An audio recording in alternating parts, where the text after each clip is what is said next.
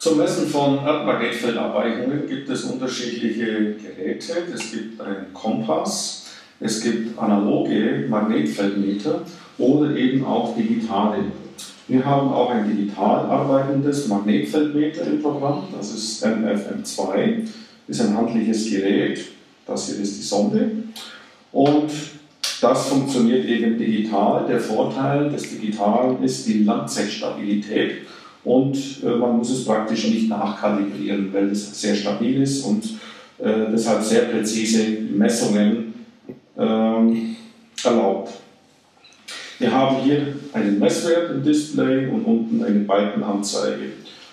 Und hier kann man eben auch Abweichungen messen, zum Beispiel auf dem Bett, hier in einem Federkernmatratze.